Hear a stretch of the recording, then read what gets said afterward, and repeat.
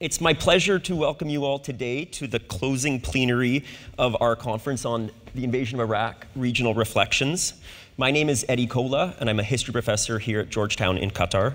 And as I said, I have the real honor of chairing a panel here with some serious academic star power. And I know we academics like to say that a lot. There's a famous historian or a famous this or that, but this is really a really superb panel of both expertise and I hope really excellent commentary to bring our conference to a close. This panel is called U.S. Foreign Policy Towards the Region, the Bush Presidency and Beyond.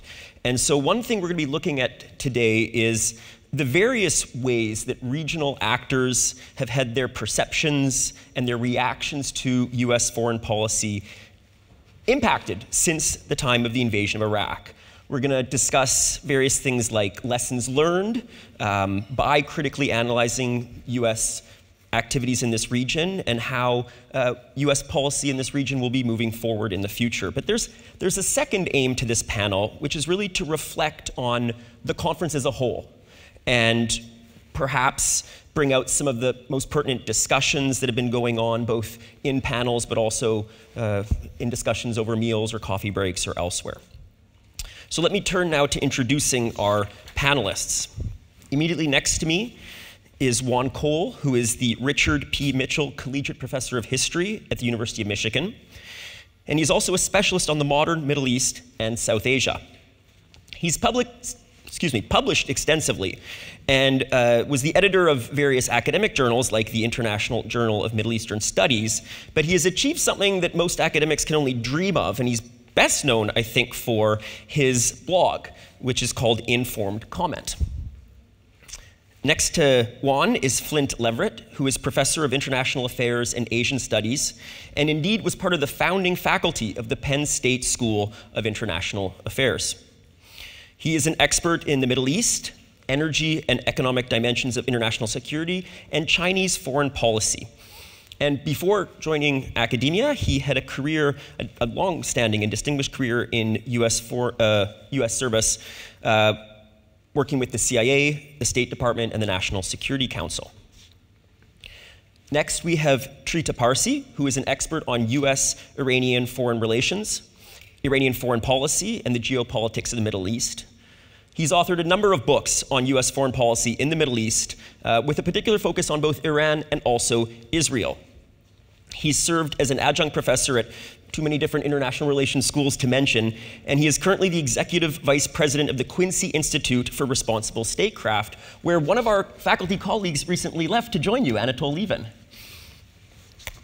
Last, we have Randa, who is a fellow of the Foreign Policy Institute of the Johns Hopkins University School of Advanced International Studies. She's an expert in peace building, democratization, and post-conflict reconciliation, specifically in Track 2 dialogues, having worked in areas such as Syria, Iraq, and Lebanon, and elsewhere in the Middle East and Central Asia. So without further ado, I'm going to pass the proverbial mic over to you, Juan. Thank you very much. How long do I have? About 10 minutes. 10 minutes. Let me express my gratitude to the Qatar campus of the Georgetown University for this very kind invitation for us to speak here. It's a great honor. And my remarks really have to do with my estimation of the changing motivations for U.S. foreign policy towards this region, including Iraq. And I warn you that I can't completely prove what I'm going to say because we don't have the internal memos. We were, earlier in the conference, we saw the persistent questioning of the US ambassador and the UK ambassador as to why the United States invaded Iraq in the first place, and they admitted that they didn't know. That's really quite remarkable because if anybody knew, surely it would be the US ambassador. And I had this experience early on. In 2004, because I had written about Iraq. I was viewed as an Iraq expert in Washington, and I was called to consult with some congressmen. And one of the congressmen who was there was a Republican, actually, was very attentive to what I had to say. Afterwards, kind of drew me aside and said, "Professor Cole, why do you think we went into Iraq?" And I was astounded. I thought to myself, I'm a Midwestern college professor. You're the US government. You tell me why we went into Iraq. But clearly the Bush administration didn't tell the congressmen, including those of its own party, why they did this. I think it's about oil.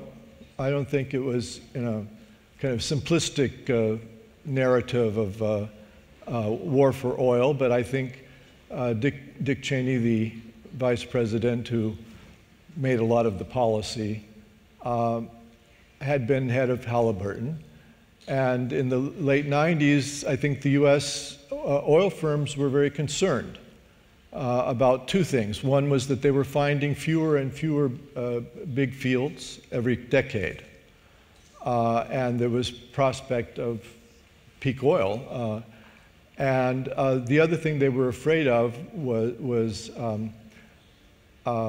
that the climate crisis was being realized by the scientists, and there was beginning to be public concern about the burning of fossil fuels, and greater attention to the possibility of switching to solar and wind and other renewable forms of energy.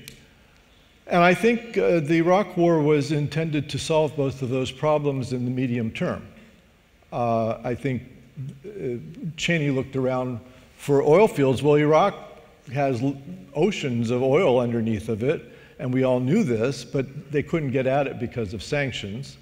And I think he concluded that if he did regime change, then the sanctions would fall, which is what happened. And now Iraq is pumping, I don't know, 4.5 million barrels a day, which makes a big difference in the world price. I think Cheney got what he wanted in the end.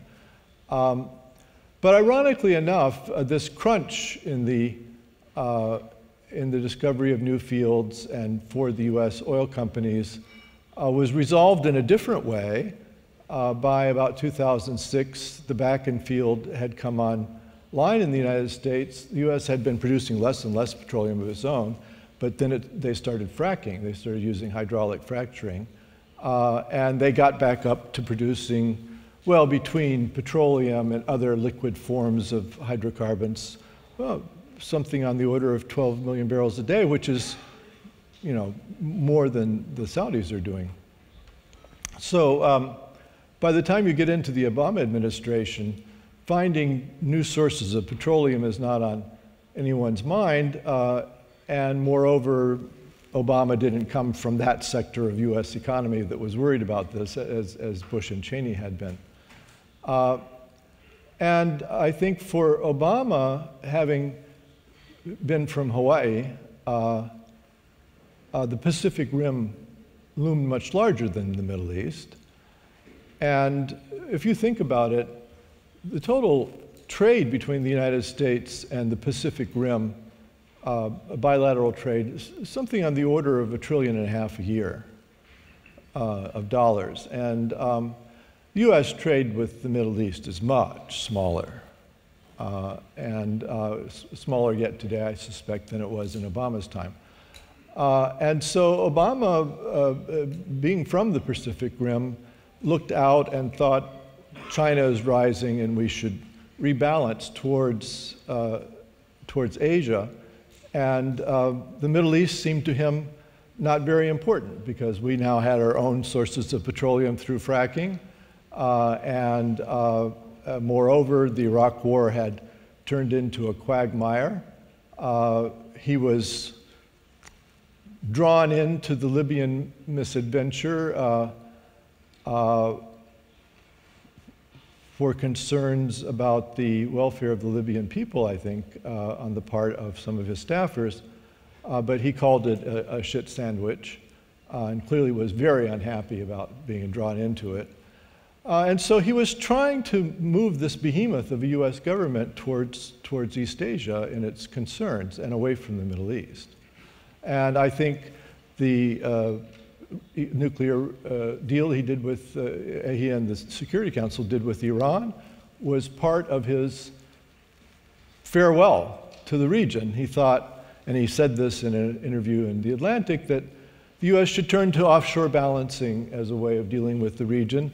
Let the Arab countries and Iran work it out between them. And in the meantime, we're going off and being concerned about security in the Philippines and Japan and East Asia more generally regarding the rise of China. And so the failure of the Iraq War and a different kind of resolution of the U.S. energy crisis allowed Obama to strike out in this direction. And then Trump comes in, and from his point of view, the Middle East is still a security issue, and I think he felt that the nuclear deal with Iran left too many outstanding bilateral issues on the table. The U.S. didn't want Iran in Syria, didn't want Iran in Iraq, agreed with the GCC that the Houthis and the Ansarullah in Yemen were Iranian proxies. So Trump was enlisted by U.S. allies in the region, including Israel's Netanyahu, into reversing the Iran nuclear deal, pulling out of it and then slapping very hard sanctions on Iran, what we call maximum pressure campaign. I think the most severe financial and trade embargo on any country that has ever been put in peacetime until the recent set of sanctions on Russia over the Ukraine war. That caused a lot of trouble, and the U.S., I think, joined in this campaign to roll back Iran in the region.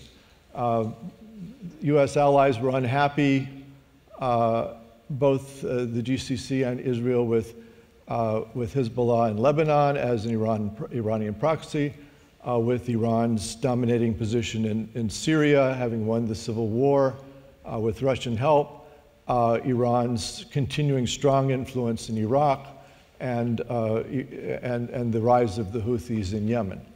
All of those campaigns failed miserably, and this was clear by the time President Biden came in, so that even the GCC countries and Saudi Arabia and the UAE in particular began rethinking, reestablishing relationships with Bashar al-Assad in Syria, giving up the attempt to dislodge Hezbollah from Lebanon, and beginning the process of rapprochement with Iraq and pursuing peace with Yemen.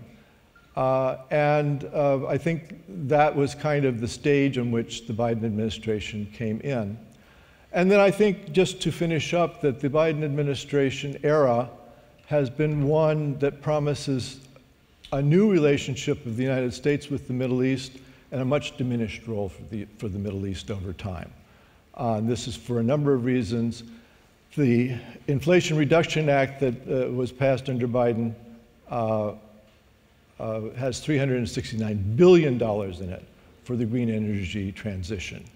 There's a $7,500 tax rebate for buying an electric car. I got one.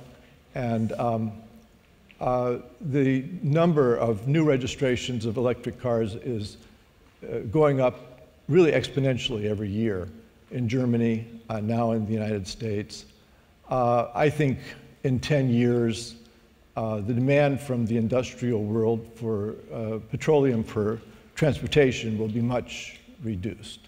And over time, I think this promises, this energy transition promises a much diminished concern of the United States for the Middle East. And I think Obama's initial instinct that the action is out there in the Pacific is going to be followed upon over time. And of course now with the Russian invasion of Ukraine, Eastern Europe is back in play. I think the U.S. has put all of its marbles in those baskets, and there won't be very much attention left over for the region. Thank you. Thank you.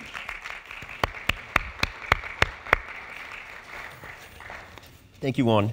I realize that I failed one of my most important duties as chair of this panel, which is to remind you all, please, if you have questions for our panelists, to use the QR codes which are on your tables.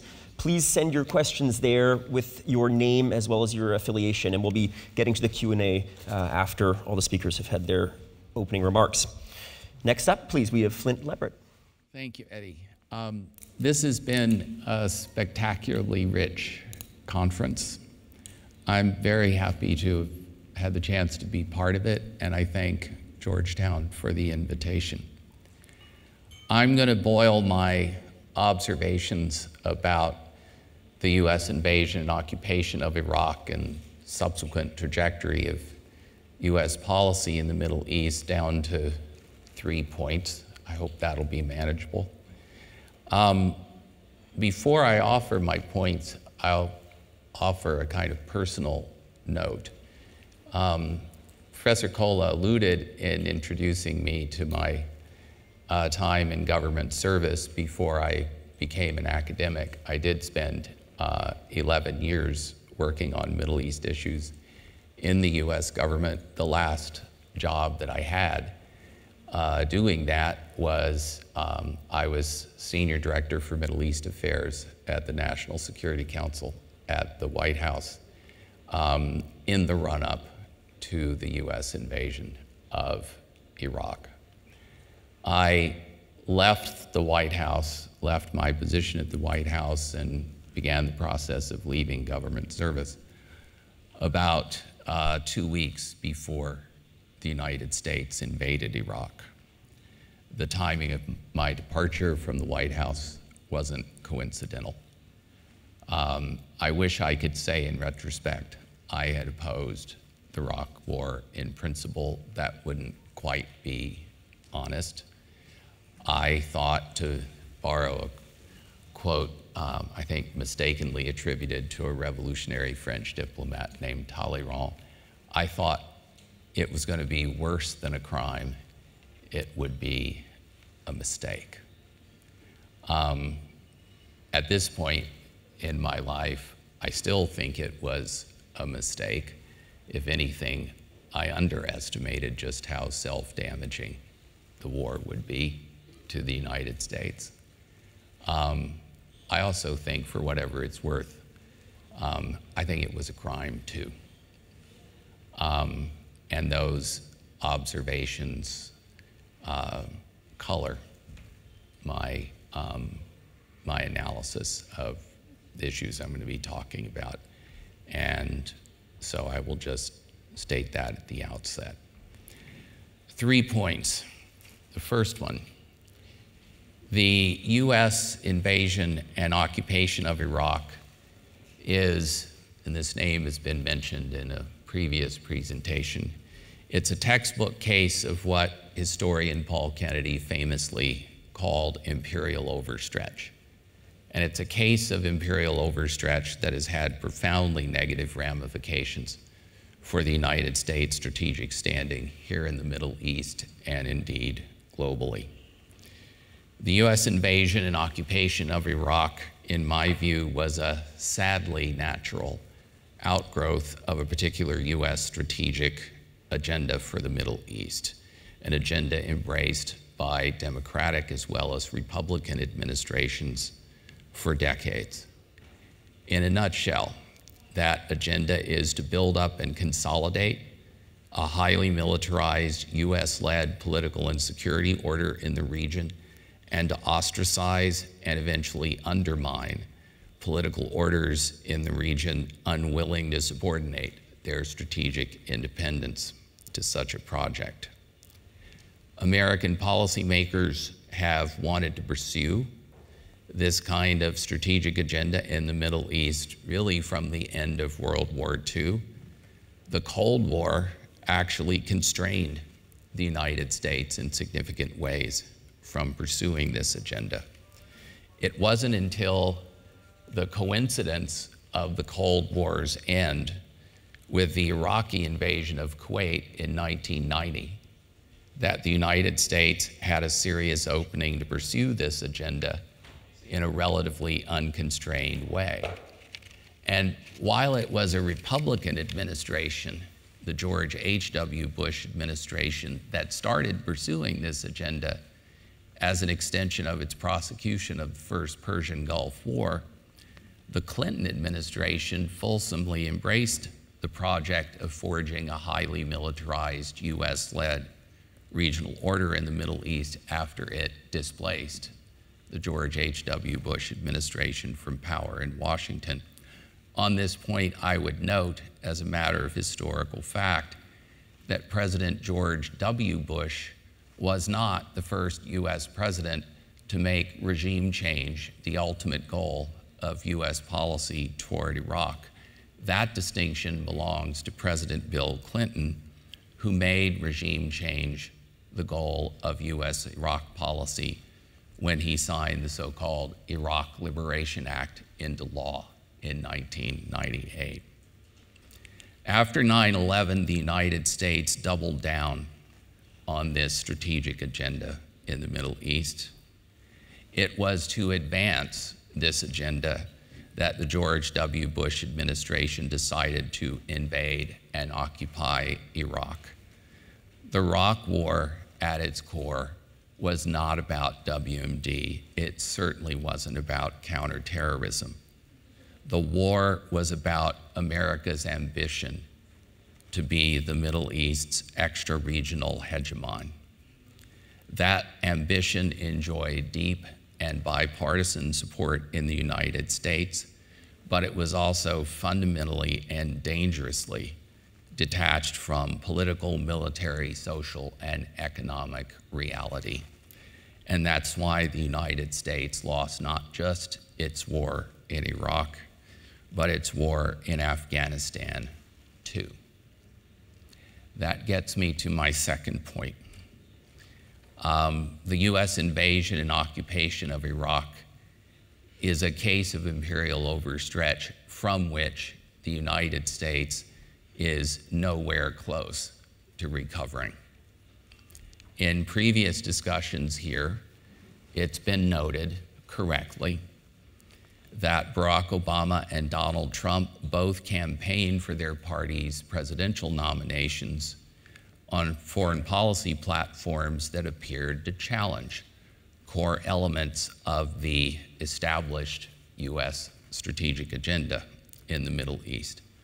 Obama said he wanted to end not just the war in Iraq, but he wanted to end the mindset that had gotten America into the Iraq War in the first place.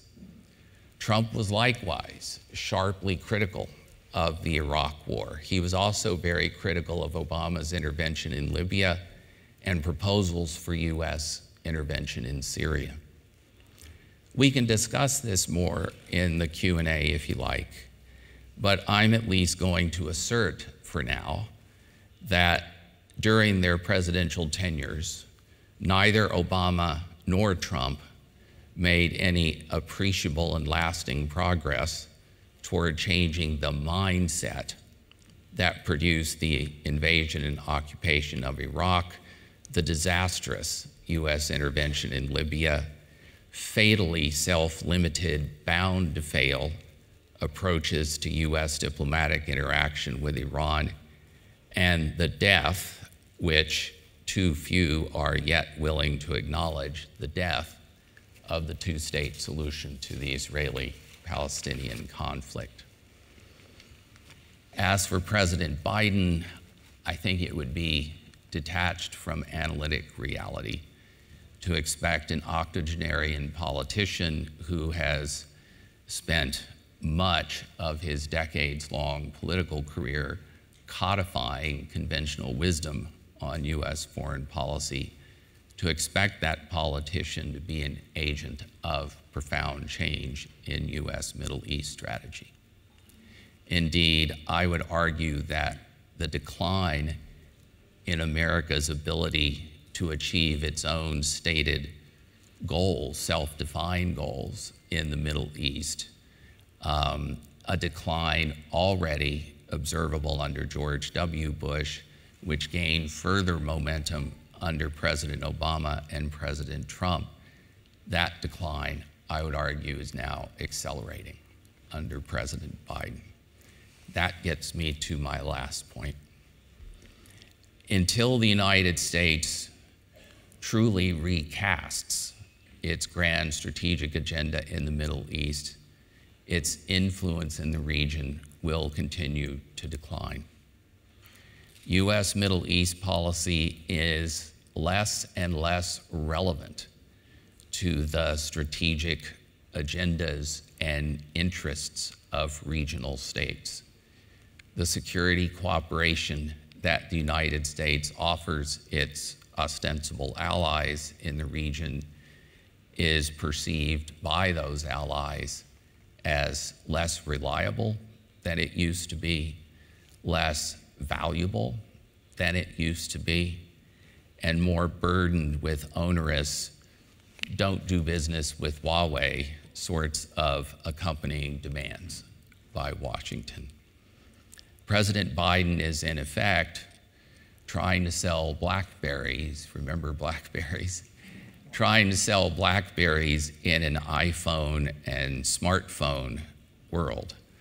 No wonder it's not working very well. No wonder President Biden's trip to Saudi Arabia last year was, first of all, somebody who used to prepare presidential visits. It was the single worst prepared foreign visit by an American president I have ever personally watched. It was also the most embarrassing overseas trip by an American president that I have ever watched. And until the United States is prepared to recast its strategic agenda in the region, that's not going to get better. I hope I am wrong in just about everything that I just said, but I don't think I'm wrong. Thank you.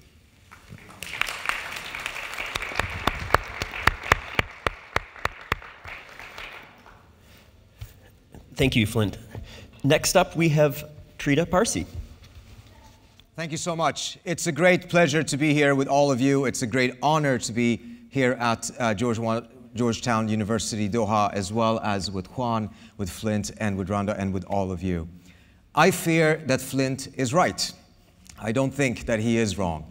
Let me build a little bit on what he has said.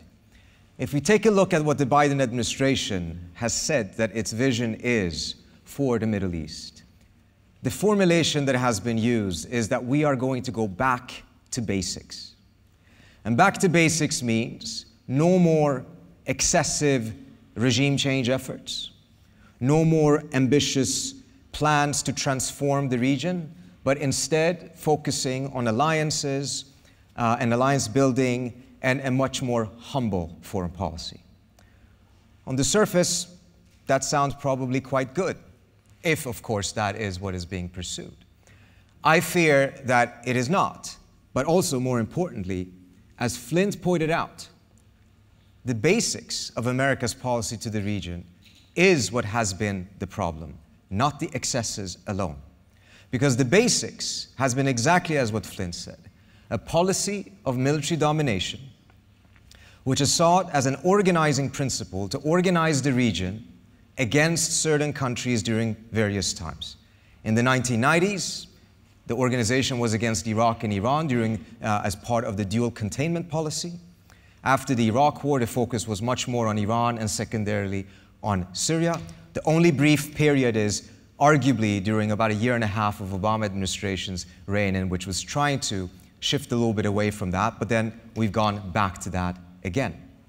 Now, the reason why I think this is particularly problematic right now is because, ironically, not as a result of a change of mindset, again, I think Flynt is right here, but because of political constraints that have emerged as a result of the American public's fatigue with wars in the Middle East, the ability to sustain that level of military commitment to the region is simply not there. And I think the region has gone through 3 phases when it comes to this key issue. The first phase is when the United States was telling regional actors, the US is going to pivot to Asia. And it appears that no one in the region believed the United States. Then the attacks by the Iranians against Saudi Arabia in 2019 happened. Trump didn't act. Attacks by the Houthis against Abu Dhabi in 2021. Biden didn't act. And things seem to have flipped. Now suddenly, the region was quite convinced that even if the United States is not leaving the region physically, it has lost the will to fight for and in the region.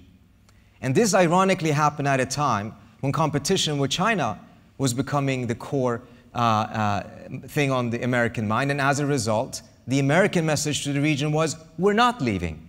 But then the region was now not believing it when it said that. Whereas before, the issue was that when it said that it's staying, the region didn't believe it. I think we have now entered the third phase, in which after first a lot of anger and frustration, a sense of betrayal, that the United States is no longer reliable, it is no longer the ally that many governments in the region thought that it was.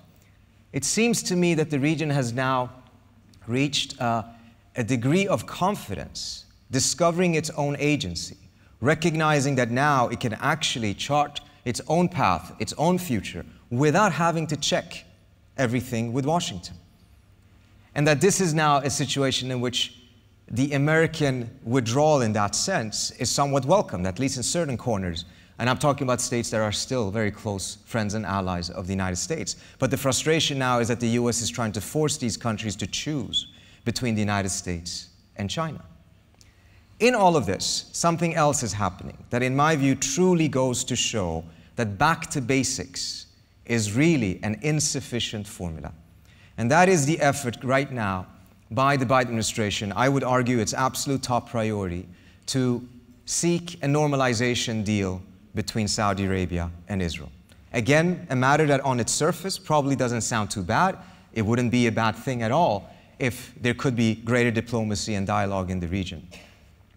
But it's coming at a time when the region, as part of this renewed discovery of its agency, and very much as a result of a realization that the United States is not going to be reliable as a security partner, that has dramatically changed the incentive structures of many governments in the region. Suddenly, pursuing diplomacy and reducing tensions with neighbors became far more attractive and necessary than what it was when there was a sense that regional states could hide behind American power. In that sense, ironically, America's military domination of the region may very well have served as an obstacle to the region pursuing its own diplomacy and conflict resolution. And we've seen that now with both the intra-Arab détente as well as a détente between Turkey, Iran, and other non-Arab states in the region. Two models seem to have been emerging.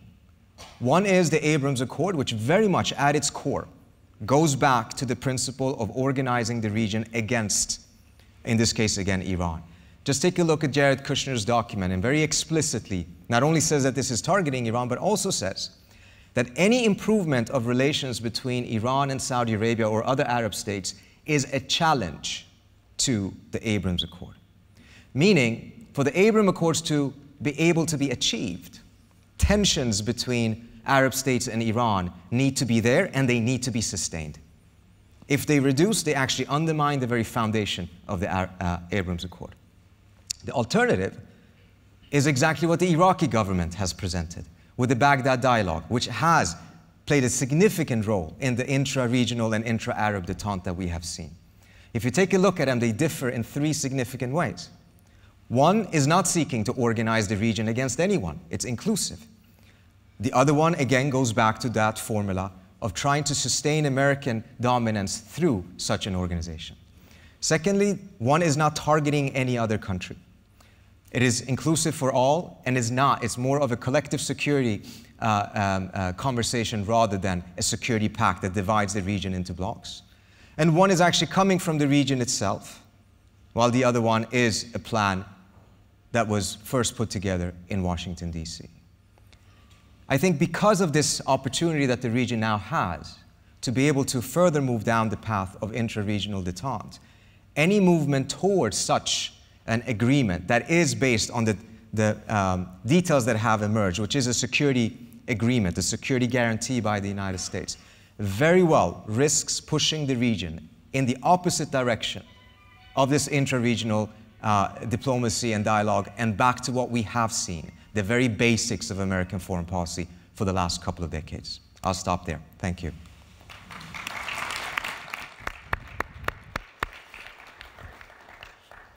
Thank you, Trita.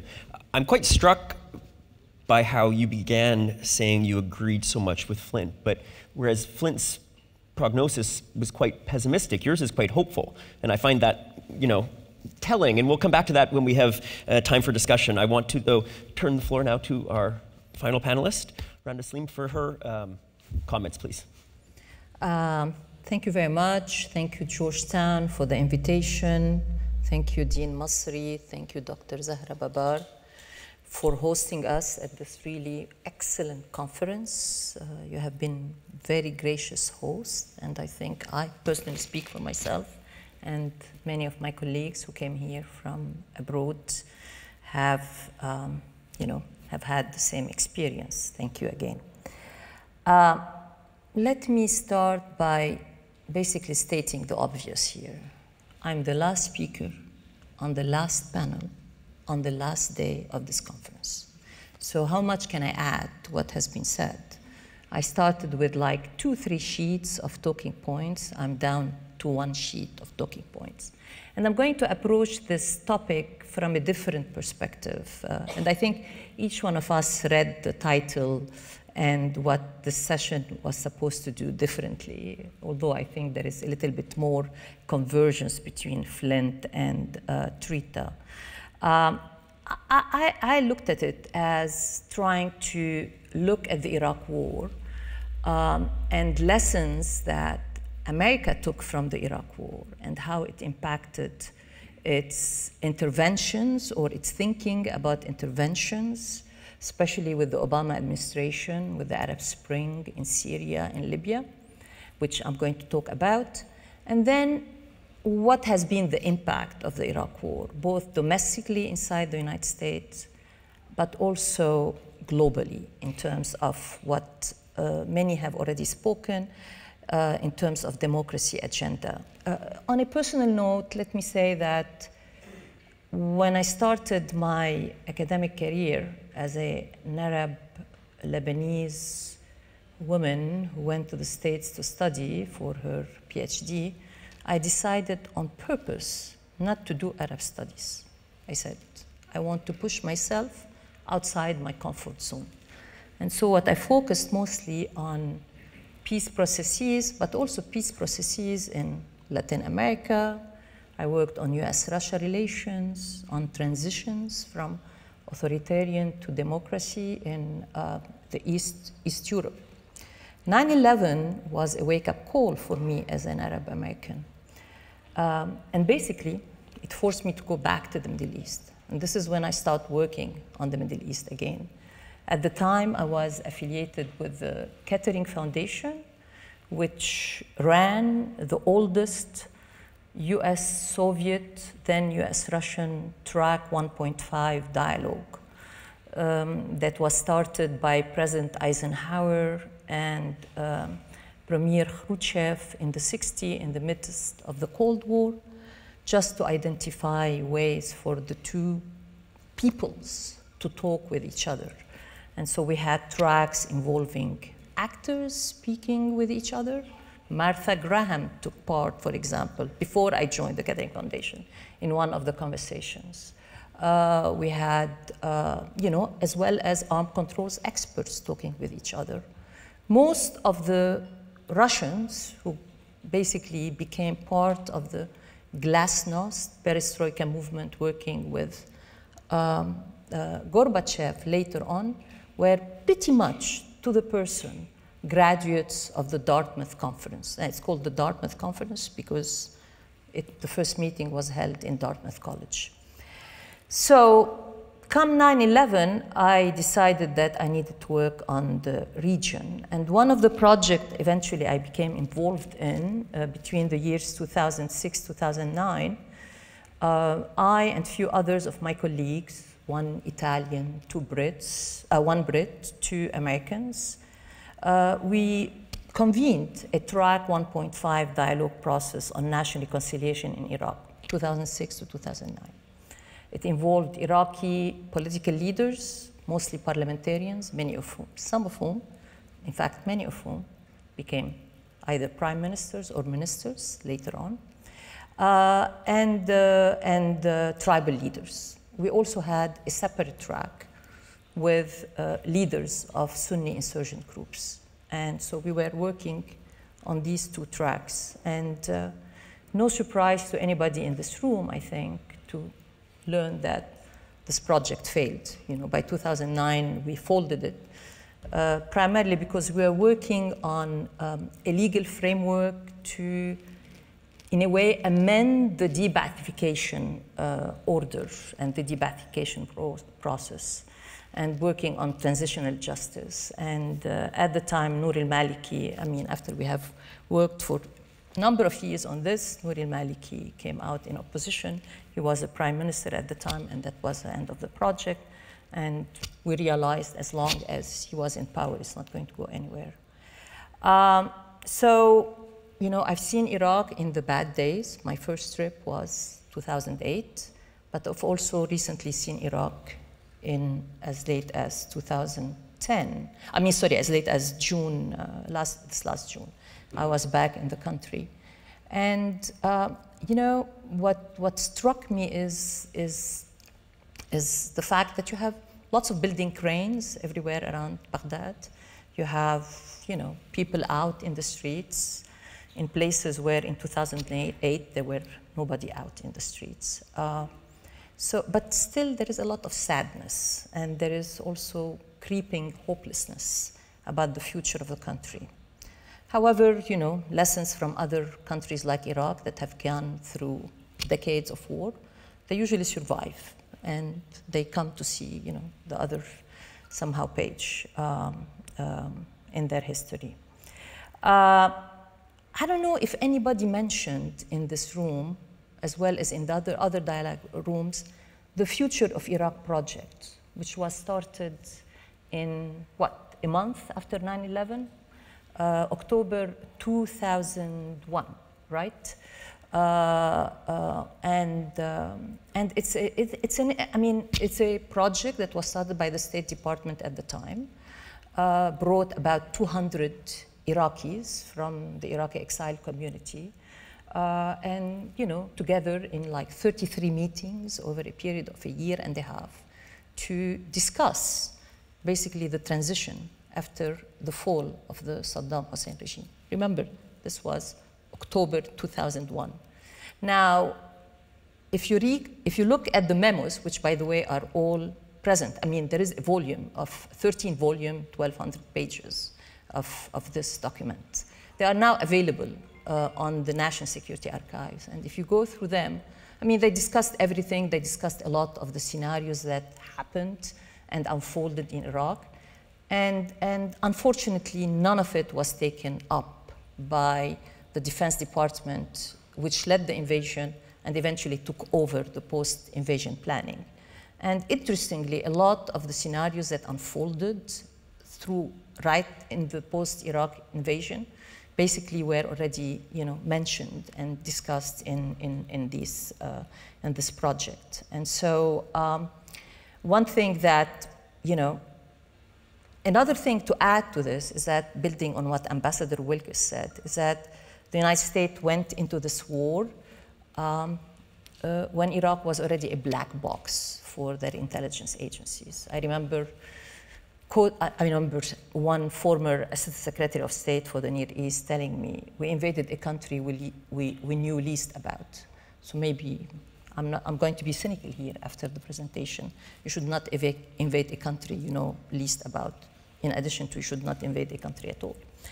So what are the major lessons that policymakers took from the Iraq war, and especially starting with the Obama administrations. I think one lesson that President Obama himself came in with is, as Flynt said, he voted. I mean, he campaigned on ending the forever wars in the Middle East, and he came into office basically, thinking that if an intervention needs to happen, and eventually he had to approve a couple of interventions later, it has to have a UN mandate, at best, and it has to have approval of Congress, and it has,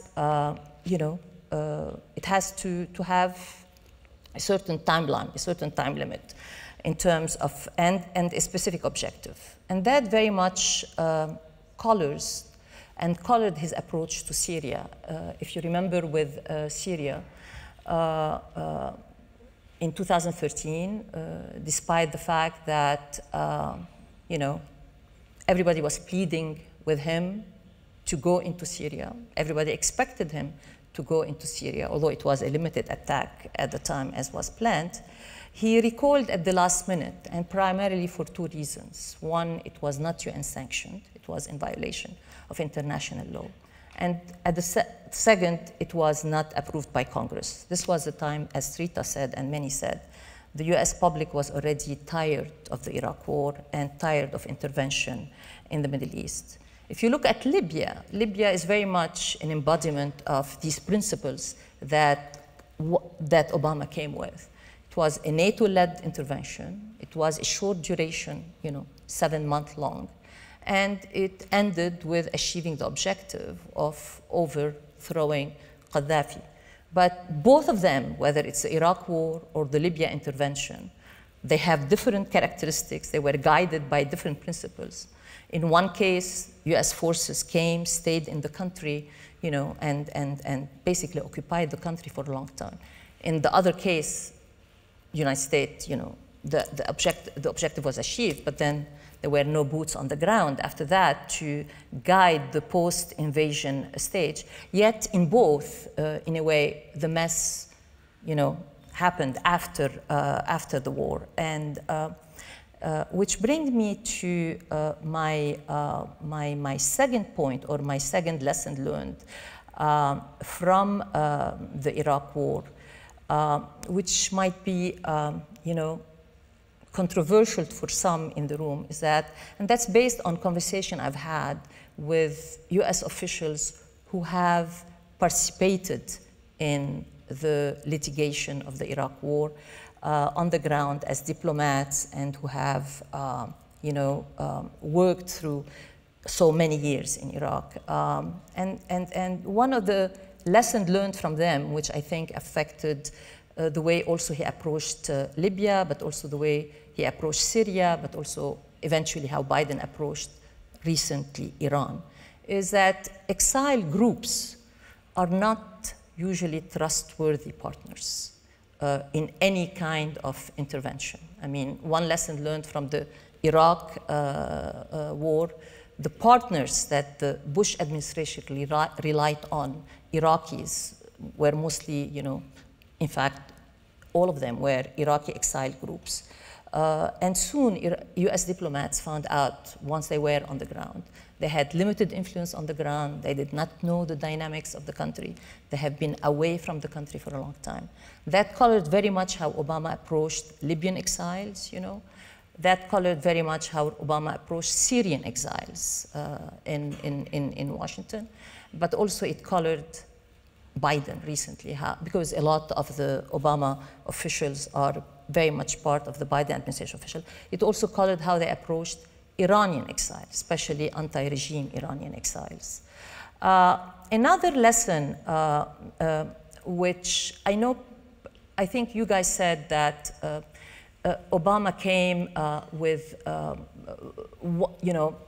wanting to, or left, or different perception. But remember, the Middle East pulled Obama back in 2014 with the ISIS invasion.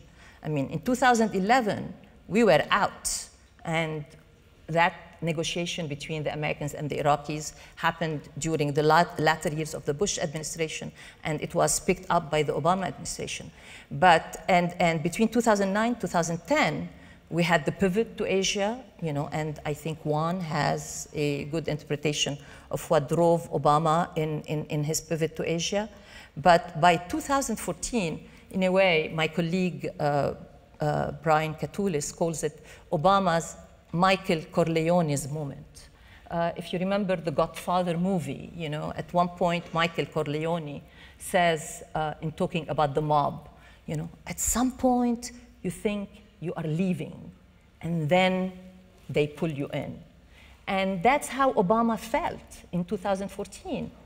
In 2009, 2010, 2011, we are out. And then 2014, you had the ISIS. In fact, it started 2013. The ISIS, in Syria, and then in Mosul, of course, in June 2014, and he had to be pulled in. At that time, Obama felt that the threat that ISIS represented met the kind of threat threshold that warranted military intervention. Whereas, for example, Assad regime did not meet that kind of threat threshold.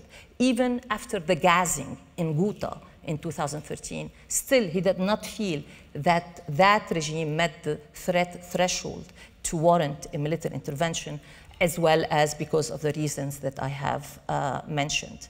And so the pivot, started with Obama. He was pulled back in the Middle East. Trump picked it up again. It very much, as Flynt said, he campaigned on opposition to the Iraq War. He campaigned against Clinton on her vote for the Iraq War. He campaigned against Clinton on her role in the Obama administration and the lack of credibility that that Obama's policies caused for us in the region. In the world. He campaigned against Clinton on the Benghazi consulate attack. And that message appealed to a good part of the American electorate that felt, on one hand, tired of the wars in the Middle East, that felt that basically the Middle East is a losing proposition for us, nothing but death and blood, and that felt that the wars in the Middle East distracted attention and resources away from home, away from securing them jobs, away from spending on infrastructure, away from tackling important issues like climate change. And that was both on the right and on the left. And Trump won on that message of, America, making America great again, and America comes first. His approach to the Middle East was very much transactional. I mean, you had a 2017 national security strategy, which basically was written by his national security advisor and their staffers. But Obama never bought into that. Trump never bought into that. And he was more interested in how much weapons we are selling, that famous meeting between him and MBS, showing us a picture of, look how much Saudi Arabia just bought, how much money they just spent. So, which brings me to Biden. Biden very much is a product and an important, of the Obama-Biden administration. He is picking up where his former boss left off, which is pivoting back to China, the strategic competition with China, and has had a rough time dealing with the Middle East, has worked hard to avoid any kind of entanglement in the Middle East, any kind of entrapment in the Middle East. And that's why you see his administration basically trying to, work with the Israelis in order, do military exercises, but no security guarantees in terms of any potential attack on Iran.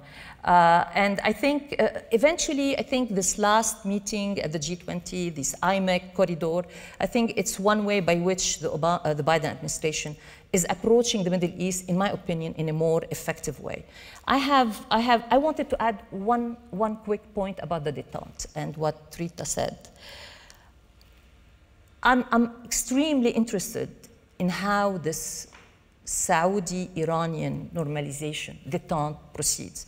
First, let's say quickly, say it up front. The whole negotiations were done mostly thanks to Iraq and Oman. China was brought in as a superpower, not as a guarantor. I don't know how many of you have read that agreement. Not many have read the agreement, but it's literally a gentleman agreement. There are no, basically, clauses in terms of what will China do if one party violates that agreement, I mean, as a mediator, as a guarantor, none of that.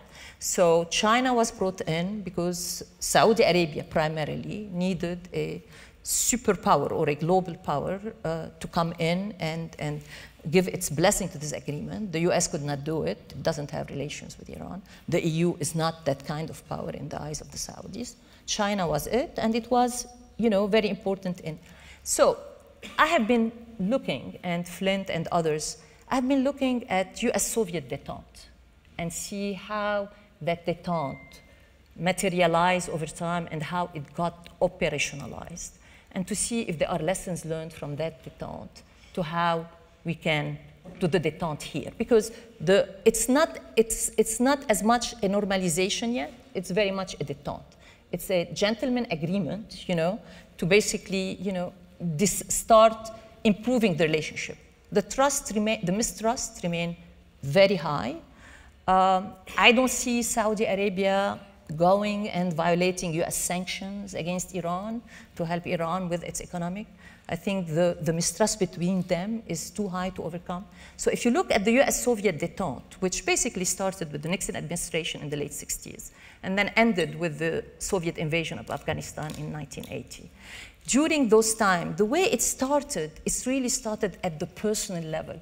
It started with basically a Soviet ambassador named Dobrynin and Kissinger, at the time National Security Advisor and Secretary of State, talking with each other on a daily basis almost. And then eventually it led on a number of tracks, official, non-official, into a series of agreements, trade agreements, into arms control agreement, but also more importantly, it enabled the Helsinki process, which many people talk about it as something that could be replicated in this region. So we can talk about this in question and answer session. I stop here. I took too much of my time. Sorry.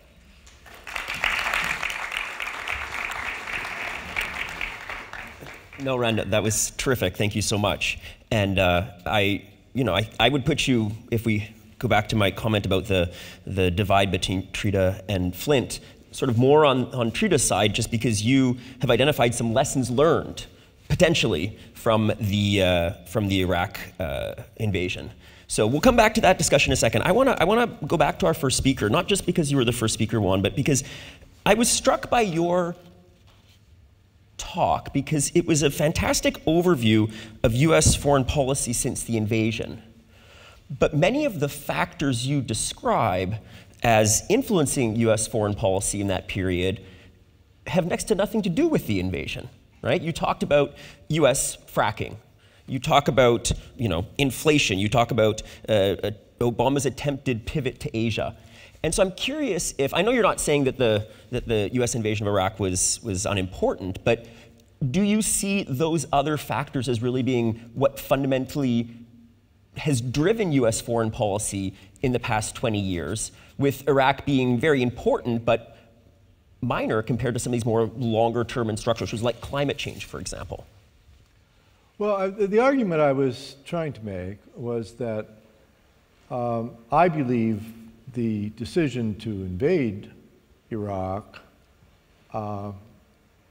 was driven to some extent, and there were lots of reasons for it, but to some extent by the alarm in the petroleum industry about the lack of new fields being discovered and the constraints that would ultimately place on the US corporate energy sector. When Cheney was at Halliburton, he was frantically looking for new fields and then actually got a $1 billion magnetic imaging system to try to find them under the earth, and he never did. So what I was trying to say was that during the time that the US was occupying Iraq, the hydraulic fracturing revolution took place, and we were already starting to produce a significant amount of US petroleum and gas by the end of that war. And so that by the end of the war, one of the considerations in pursuing the war was already made redundant. And I think which made it easy for Obama to follow through on the pledges that Bush had made to get out of Iraq. He wasn't getting the same kind of pressure from the American corporate sector about energy policy. And I think at that point, the competition for markets with China started to become more important to the US. So I see it as a transition. Iraq was a transitionary area from a little bit of a hysteria about the energy future. Because you know, when Bush was planning to go into Iraq and there was debates about it in the United States, Rupert Murdoch, who had founded Fox Cable News to try to push the US to the right, gave an interview in which he said, well, you won't be questioning this war when you see the $14 a barrel petroleum that comes out of it.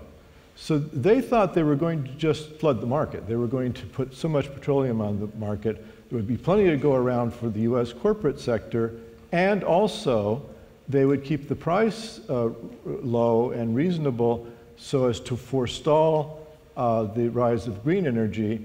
And at the same time, they were pursuing a deliberate policy, both the Bush administration and the corporate energy sector, of climate denialism and trying to pull the wool over Americans' eyes, even though their own scientists were telling them exactly what was going to happen.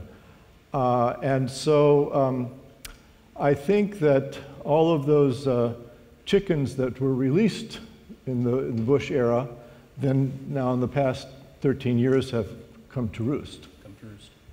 Thank you. Thank you.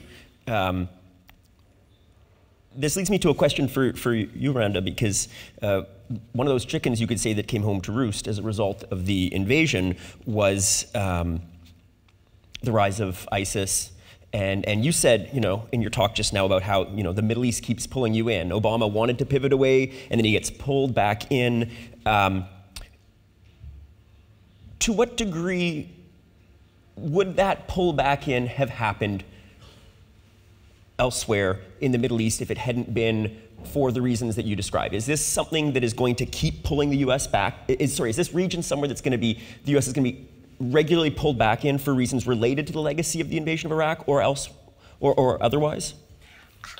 I mean, I got Flynt's point and Trita's point is that, I mean, the natural conclusion from their remarks is that the region, I mean, the US will continue to be pulled in. However, I think if you look right today at the polling, for example, I don't see any presidential candidate or any congressional candidate, be it in the Senate or, you know, in the House, winning any kudu points, talking about foreign policy writ large, and more so about the Middle East, you know.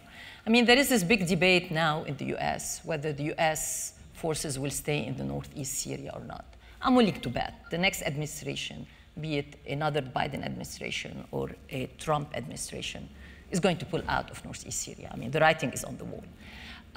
But even that, you know, which is pulling forces out, I mean, if somebody talks about it, he's not going to get any kudu points. And that's why I think any president going forward, again, Biden, Trump, is going to find it very hard to make the case for an intervention in the Middle East unless security, unless interest that can be translated to a voter in Ohio or a voter in Pennsylvania or a voter in Iowa are well articulated. And I have to say, until today, I have to say that none, whether it's the Iraq War, Afghanistan, to some extent, yes, but I think that case has never been strongly made over the years. And add to that, that the country today, because of the Iraq War, and that's one impact I want to talk about, is this hyper-partisanship inside the country about, in the political arena, you know? And it used to be that there was this old adage, politics stops at the water edge, right? And Iraq War ended that. And politics stops at the water edge mean that we Republicans and Democrats can fight as much as we can on domestic issues, but we should not let our disputes seep into the foreign policy arena and the national security arena. This is no longer the case. In fact, Iraq was used by Republicans in the 2002 military election as a wedge issue. It was used again by the Democrat in 2006 as a partisan wedge issue. The Benghazi attack was used in 2012, you know.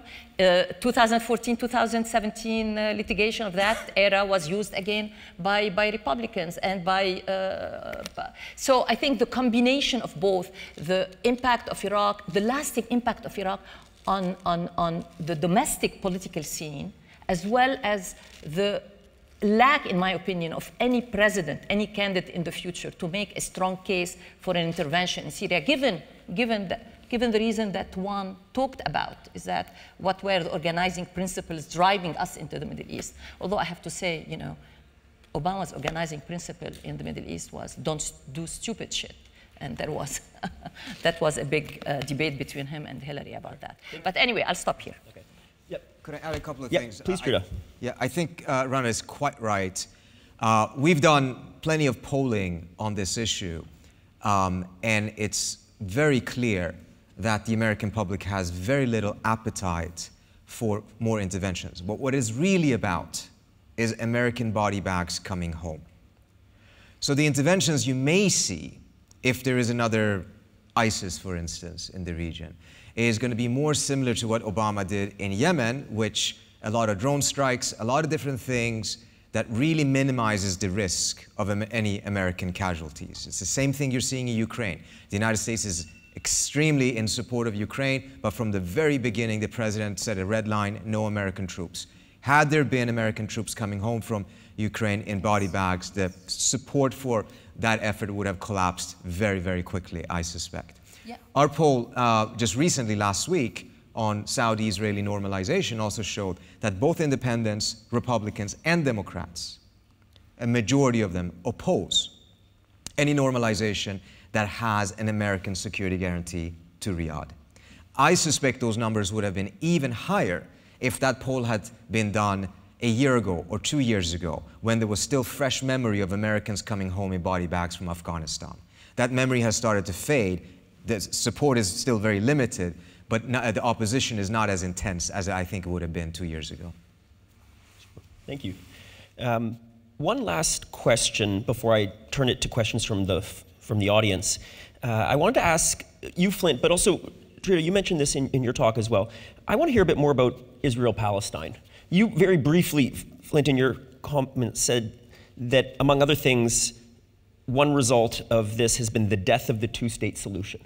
I wonder if you could expand on that. And maybe, Trita, if you could talk a little bit about what you were saying earlier, and again just now about Saudi-Israeli normalization, as both an impact of, a legacy of Iraq. Please. Yeah, I think the two-state solution is dead. That formulation suggests that at some point in the past, there was a real possibility of that. Frankly, reflecting on my work on that issue in government service, I get increasingly skeptical that there ever was a viable two-state solution, that whatever Israel would be prepared to offer on the issues at the heart of a potential settlement wouldn't be enough for to satisfy Palestinian minimums. And I think at this point, you've had such a rightward turn in Israeli politics, and it just keeps getting further right the more time elapses. I think the only way this issue ultimately gets resolved, and I suspect it will be a long, at times bloody and very, very difficult process, is basically at some point Palestinians themselves are going to realize they're not going to get a two-state solution, and they will start to organize around a one-state solution in effect. And Israel and Israel's friends in the United States will get to argue why one person, one vote is a good idea everywhere in the world except where Palestinians live.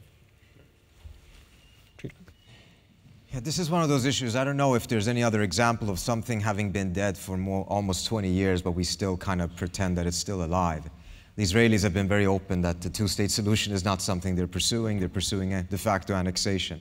The United States, in the conversations about normalization, the Palestinians asked for a UN recognition of a Palestinian state, a membership, and the United States said no, that is not even in the cards. So, yeah, certainly does not appear that this type of a process will lead to anything. And the mantra of the administration on Ukraine has been nothing about Ukraine without the Ukrainians. On this issue, it seems like everything about Palestine without any Palestinians. All right. Thank you. I'll shift now to questions from the audience. And again, if you are interested in sending one in, remember there's the QR code on your tables. This question comes from John, a GUQ student. With the US's pivot to China and with China's increasing involvement in the Middle East, do you think that we would see more rather than less US involvement in the future? And the reason I picked this question first is because everyone seems to be in agreement that the US is in a weaker position, but maybe it's the great power politics, as John points out, with China that will cause the US to have to, you know, as you put it before, Randa, get pulled back into the region. So would you like to go first? Let me also basically qualify this pivot, okay? This is not disengagement from the Middle East. This is not withdrawal from the Middle East. The economic, military, political, intelligence footprint of the United States in the Middle East remains quite impressive and is not going to be, you know, reduced dramatically anytime soon. So let's put this out. And I think, you know, China, I was in a room where I think an expert on China was saying, and I tend to agree with that position, China's interest in this region remains primarily economic. And it's not interested in playing a security role. It's not interested in providing any kind of security umbrella. It's in fact free riding on the US security umbrella in one way or another. So I don't see we have to worry about this kind of withdrawal, or there is a pivot. Yes, there is deprioritization of the Middle East in US administrations. Yes, there is less time being spent by the president, the vice president, cabinet officials, military on the Middle East. Yes, but it doesn't mean that it's still not an important, you know, involvement and commitment. Just one quick thing. I agree with the student, and I would have to say, I think from the regional perspective, this should be quite concerning. In the first year of the administration, as you all may remember, there was supposed to be a force posture audit by General Austin, Secretary of Defense Austin. The original draft of it talked about vacating 17 out of 19 bases in the Middle East. That ended up changing somewhat towards the end of the summer. And the winning argument was that the real competition is with China, and competition with China is not going to take place in South China Sea. It's going to be global. It's going to happen in Europe, in Africa, Latin America, in the Middle East. And as a result, the Middle East in some ways was given a higher priority, or at least was shifting towards a higher priority, but not for the sake of the Middle East, for the sake of the competition with China. So the securitization or re-securitization of the region in this Cold War context, I have a hard time seeing how that ultimately will be beneficial for the region. Yeah, and on that, Trita, just look at when, before Obama made the trip to Saudi Arabia last summer, he wrote an op-ed in the Washington, Biden, excuse me. But President Biden writes this op-ed in the Washington Post, literally, why am I going to Saudi Arabia? And it was all about China and to a lesser degree Russia, and not leaving, as he put it, a vacuum in the Middle East for China to fill. But also the region today is not the region that it was before. I mean, let's say that the region has agencies. Countries in the region have agencies, and whether it's whether they're going to be used as pawns in this strategic power competition is not something that they are willing to entertain. And we have seen how they have been approaching both the United States, China, Russia, everything. So I think there is a lot of agency now that the countries of the region basically are working under and fulfilling. And I don't see that kind of great power competition proceeding with their acquiescence going forward.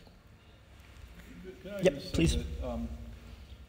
The American naval theorist of the 19th century, Mahon, Alfred Thayer Mahon, said that if you want to be a great world naval power, you have to have the Straits of Malacca, the Straits of Hormuz, and the Bab el-Mandeb.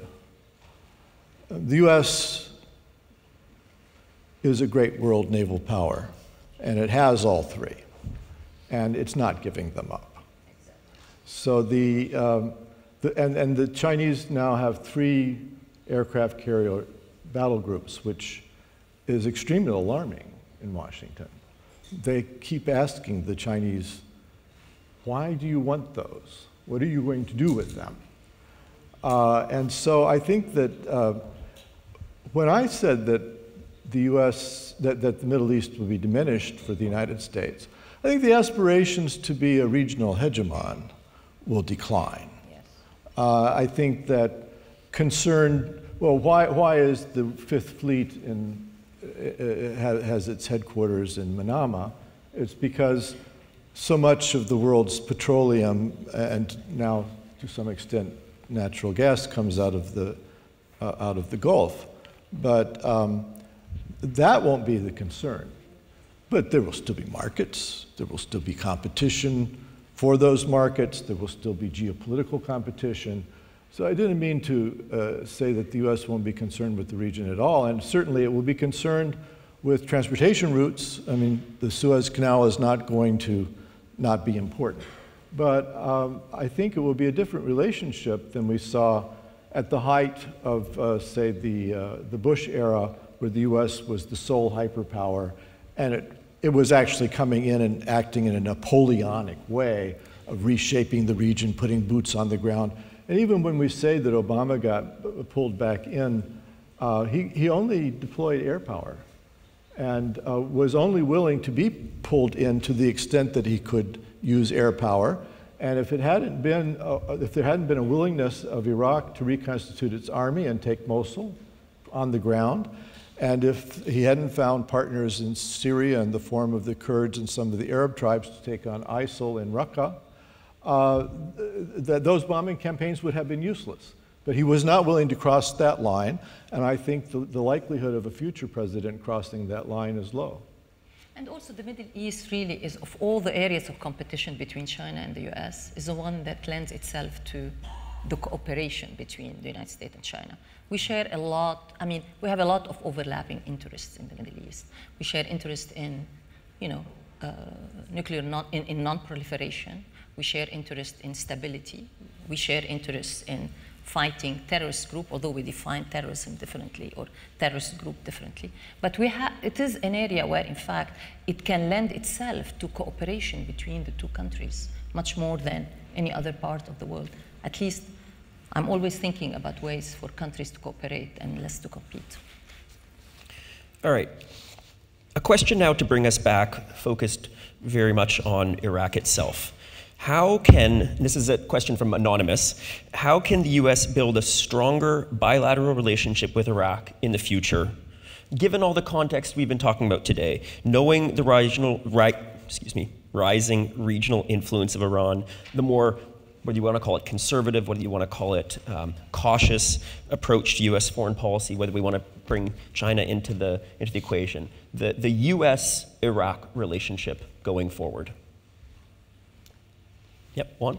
Well, I believe that I can predict what President Biden would say about this, if you asked him, which is that the next era in world history is going to be the global energy transition to green energy on the one hand, and the institution of robust systems of resilience for combating the ill effects of climate change on the other.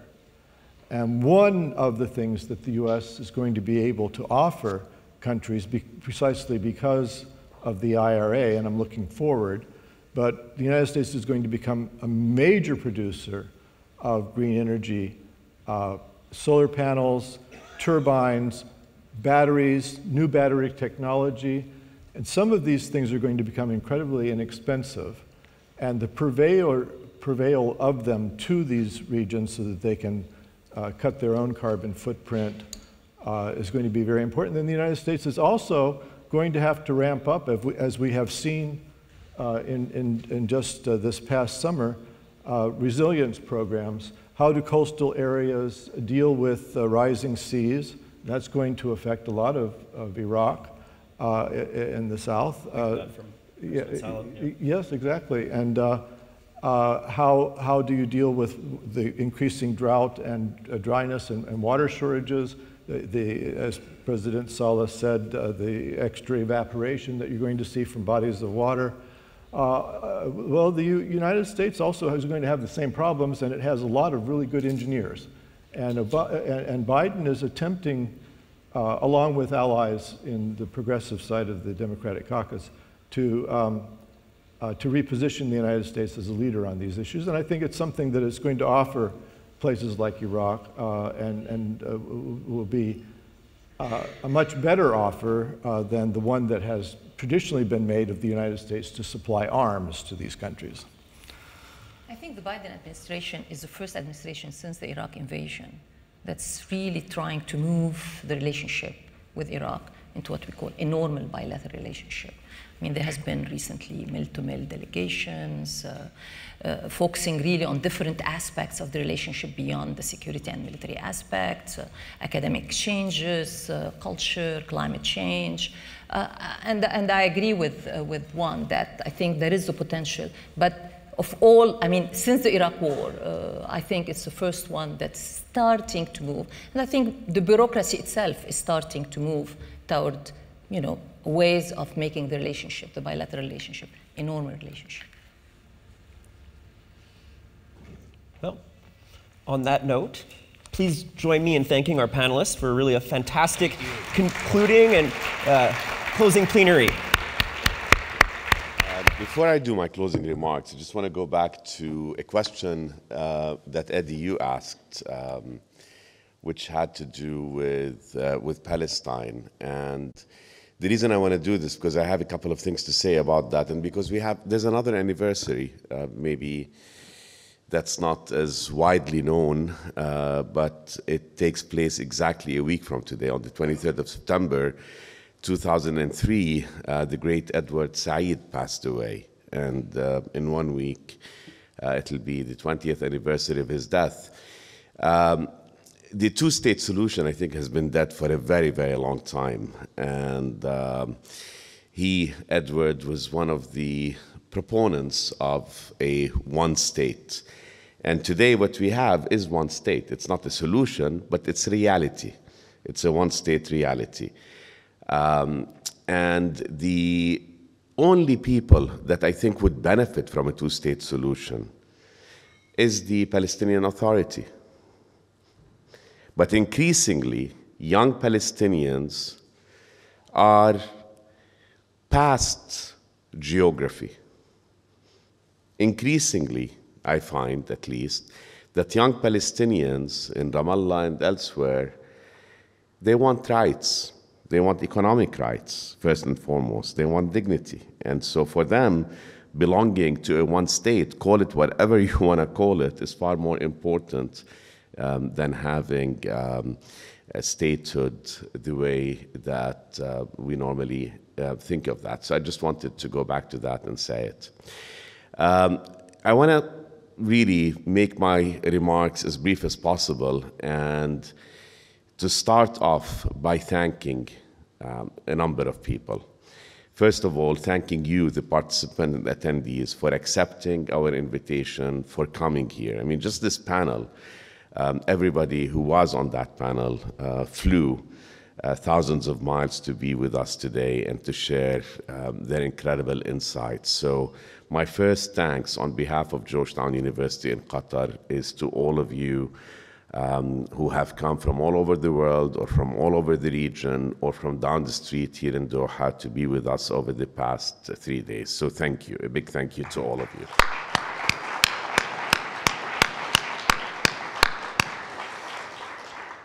Next, I'd like Zahra to stand up and be properly recognized for all the great efforts that she has put into this. And I'd like you to stay standing while Liz, Susie, Misbah, and Maram from the Center for International and Regional Studies also stand up and be recognized.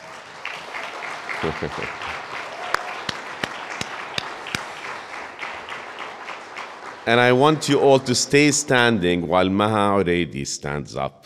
Where's Maha?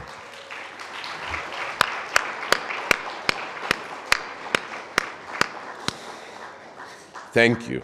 Thank you. And thanks also go to a lot of people. I mean, too many to mention by name and to recognize by asking them to stand up. But from the events team, and Danielle in particular, the communications team, Muammar, Walid, Nahla, and Raqiya, you've seen them around over the past couple of days. They've all done an incredible job. I want to thank Eddie for having helped give birth to this concept of having this this conference. And we've envisioned it back in April, and we all know, any of us who have been involved in organizing conferences, you need a 12-month lead time. But with Zahra and with the team, they were able to pull it off. And my faculty and administrative colleagues really for having done everything that they could. So, I was thinking this morning, how does one close a conference like this? How do you try to capture the richness of the discussions in a few minutes? You can't, but I'm still going to try. I guess the greatest sign of success has been that you're all here. You're all here at the end of the conference on a Saturday afternoon. It is also a sign that most of the panels, the parallel discussions that have taken place have had standing room only in the rooms. It's also a sign that former President Barham Saleh didn't just give his keynote and leave on Thursday night.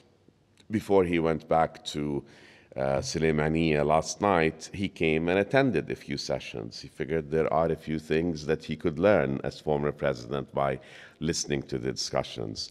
Another sign is that the UK ambassador is back with us this afternoon with his wife, who is also a former US diplomat, here with us. I think that today and in the days ahead, we will reflect on what we heard and learned here.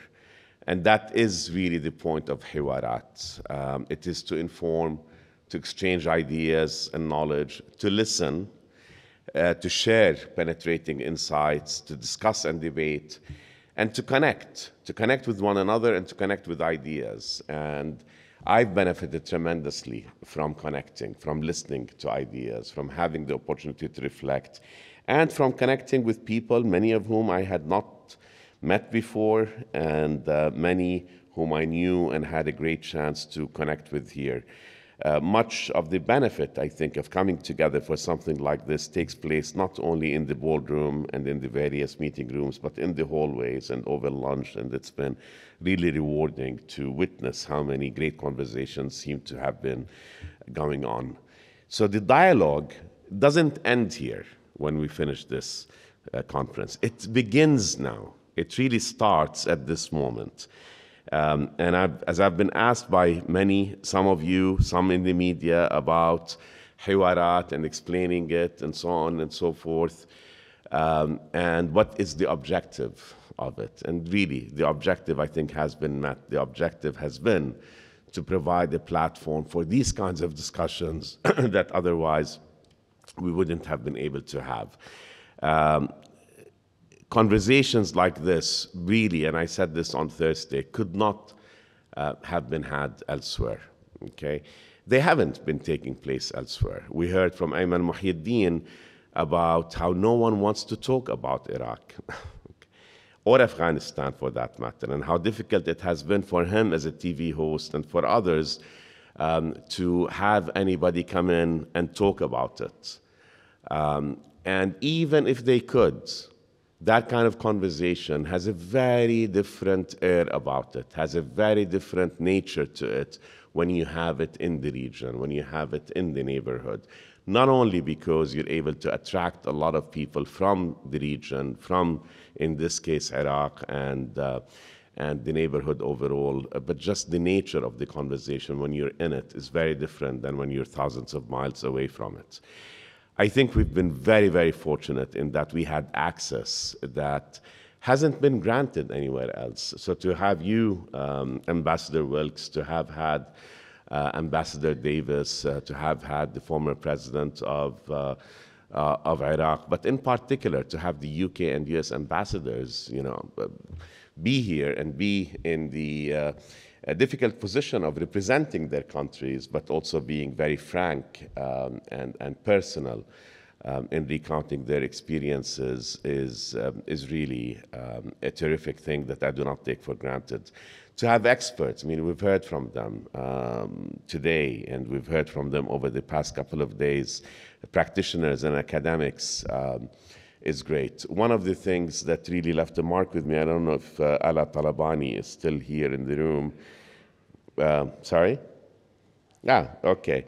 When you said a couple of times that what's really different about this is that you have conversations. You have them in Baghdad, you have them in Slimaniya, you have them in Basra, but you're all talking to one another, right? And to me, having this interaction for our Iraqi friends and our Iraqi colleagues has been incredibly valuable. And so, I wanna say that. Now, I've also been asked, okay, the Hiwaraat series sounds like a great idea. We think it's a great idea, and I think this weekend has really proven to be a great kickoff for it. But why start with Iraq? Something that I had taken perhaps for granted, but perhaps reflecting on it as a result of the question. One, because Iraq is important. And what happens in Iraq and what has happened in Iraq is important not only for Iraq, it's important for the region, it's important for the world. And it has had, as we've heard, including most recently on this panel, ramifications for US as well as other international diplomatic relations in the region and everywhere. So the impact in the region and the world is very, very important. And the anniversary is very important. Let's sort of, just in terms of recapping, as I've reflected on some of the takeaways, and these will evolve and develop for all of us over the next few days as we reflect on it. We've learned a lot about sort of who won, whether it was Iran being the biggest winner, Israel. We didn't talk about Israel as much, perhaps. Who lost? I mean, obviously the biggest loser is Iraq. Who won, why, and who lost and why, and what are the implications for the future. I found one of the most rewarding and informative, but also difficult and saddest sessions that I've attended was one about women in Iraq, and hearing really about the rollback of many of the rights of women, human rights, over the past 20 years. There are many, many problems that face Iraq today that have resulted from political decisions, from actions, from the invasion and the occupation. And some of them are just ongoing problems that need to be attended to. Environment, we've heard a lot about that. The economy. Again, some of the panel discussions have pointed to how so many countries in the region are in dire economic straits in that part of this broader region. During yesterday's panel on the neighborhood, on the Levant, it was noted how the crises in Iraq, Lebanon, and Syria were vastly different, yet produced similarly devastating outcomes. I think the discussions we've had around security, which we have to deal with for a long time to come, have also been very eye-opening. The fact that it's reported that in Idlib alone, there are around 25,000 armed fighters. Where is that energy going to go? Where is the energy that is now probably going to be brewing in refugee camps in Syria? Where is that, that kind of radicalization that takes place in that kind of environment? What impact will have that on the region and on the world in the years and decades to come? Yes, Daesh is gone, but the ideas behind Daesh may not be gone. All of these issues are transnational, and they transcend beyond Iraq's border. What I thought was really, really helpful is to also discuss the role of the US in the region and in the world. Flynt, you pointed to this as an imperial overstretch by the United States, the invasion of Iraq, that is. Juan, you talked about the eroding influence and the sort of receding interest in the region on the part of the United States. I loved, Randa's, your sort of invoking the image of Obama as the godfather. Will the US continue to be pulled back into the region? Probably. But also the US is necessarily focused on a lot of domestic issues, political dysfunction and divisions and so on. There's also fatigue, as Trita reminded us. But I do think, as also Flynt reminded us, the US is becoming less and less relevant and reliable in the region. Vali Nasser pointed out yesterday that the Middle East, when we were in school and early in our careers, used to mean Israel-Palestine. When you would face a very difficult challenge, you would say it's easier to solve the Middle East problem. When you talked about the Middle East problem, you were not referring to Iraq. You were referring to the Palestinian issue. But I think what has happened over the past 2-3 decades as the centers of gravity in the region we call the Middle East have shifted from Baghdad, Cairo, Damascus, the centers of gravity of the 1950s, 60s, and 70s. They've shifted. They're now Doha, Abu Dhabi, Riyadh. This part of the world doesn't wait for instructions from the US as it once did. There are far more confident leaders who are playing the field, looking for their best interests, calling the shots and fixing own problems. Not because the US, by the way, has abandoned the region, but for a lot of other reasons that have brought about this kind of confidence and this kind of ability to play in the global arena. And we saw that. I mean, I think Flynt talked about the Biden's visit to Saudi Arabia. It wasn't only an ill-prepared visit, but also, Saudi Arabia played America and played Biden in a way that it wouldn't have imagined doing a decade or two before. There's, of course, Europe's relationship with the region and the role of Russia and China in the new global order. One theme that came across again and again is that democracy cannot be promoted through the barrel of a gun. Doing so proved tragically, horribly, devastatingly fallacious. But as Juan reminded us also, this really wasn't about promoting democracy.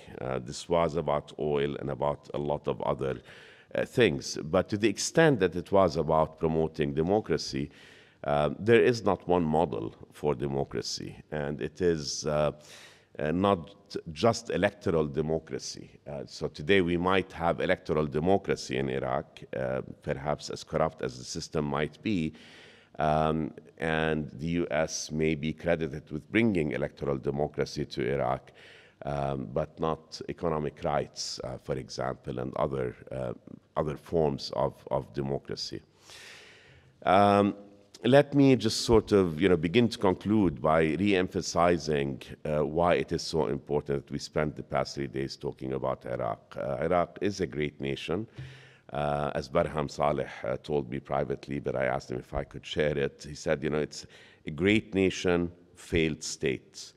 And then he corrected himself and he said failing state. And so I hope that one of the outcomes of conversations like the ones we have been having is how to prevent it from fully failing. I mean, Iraq is a great nation. It is the cradle of civilizations. It has, from the time that the seat of the Abbasid dynasty was established there in the 8th century, and Baghdad was created, and then the House of Wisdom, which produced so much knowledge that we benefit from today. And it was destroyed by the Mongols in 1258, right? And it rebuilt itself. And I think we all share the hope over the past 3 days that there will be a rebuilding. As one young Iraqi said yesterday, Rashaf from, I think, New Line, she said, Iraq must work. Iraq must work. It's not an option for it to fail. The graduates that are the students who will become graduates, whom we will send into the world, will be the ones who will clean up the messes that have been created. They would steer the region and become its stewards and its conscience. And so we're relying on you. What they're learning here, I think one of the great benefits of the past 3 days has been the exposure to our students of the ideas that have been presented to them. Now, let me conclude by saying this is just the beginning. I really hope and trust that everybody enjoyed the interaction, enjoyed being here, that you will come back in the weeks and months ahead. We'll delve into the history of Islamophobia, the continuing challenges concerning Afghanistan, the future of water security in the Gulf, and the social and cultural dynamics shaping the global energy landscape. And I don't know where this will go also. I mean, I hope that projects will come out of this, that connections that have been formed over the past couple of days, as I said, with ideas and with people will lead to other things, and maybe we'll come back here to talk about other dimensions of Iraq as it hopefully rebuilds quickly over the years to come. So with that, again, I cannot tell you how delighted we all are at Georgetown University in Qatar to have hosted this, to have had all of you participate in it. And thank you very much. And for those of you who are traveling, we wish you safe travels back home and hope to see you again soon. Thank you.